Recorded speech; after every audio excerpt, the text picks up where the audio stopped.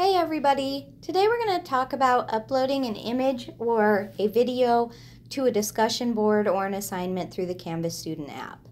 The first thing you want to make sure that you do is to download the app onto your phone or your device. If you have an Apple device, you want to go through the App Store. If you have an Android, you want to go ahead and download the Canvas Student app through the Play Store. If you have a Windows phone, that's okay, don't worry about it. You will access and do this the same exact way through a browser. It'll just look a little different for you.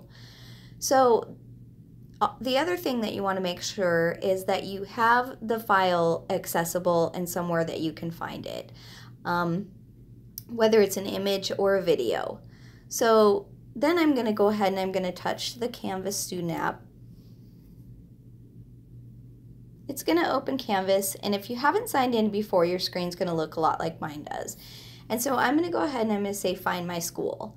The school that you're looking for is going to be under Community Colleges of Spokane.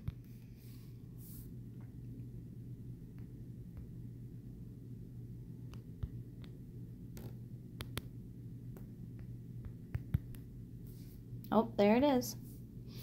And then I'm going to go ahead and I'm going to open this up. It's going to redirect me and ask me to put in my CTC link ID and my password. So I'll go ahead and I'll do that.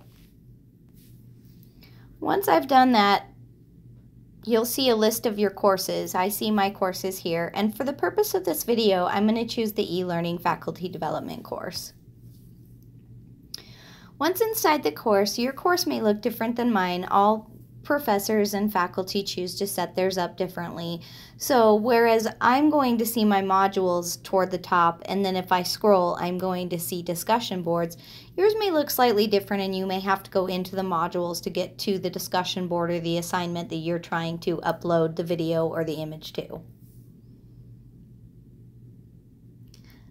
I'm going to go to discussion boards, and once I get there, you'll want to make sure that you have a good internet connection, whether it's on your phone or you're on Wi-Fi.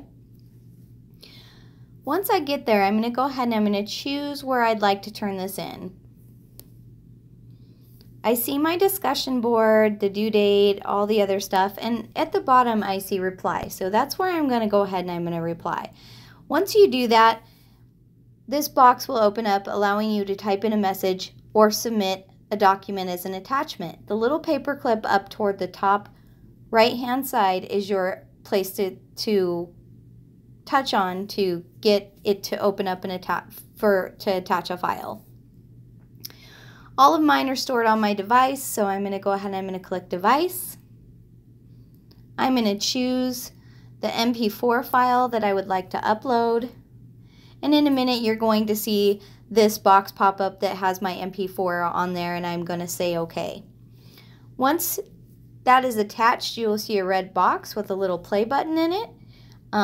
That means that it is attached, and then you'll click in the upper right hand corner and you'll push the little send button.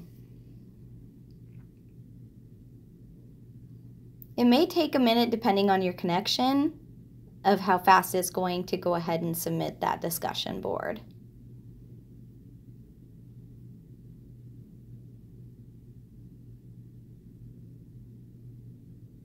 Once it does submit successfully, though, you will get a notification saying that this discussion board has been successfully submitted, and that should show up at any time.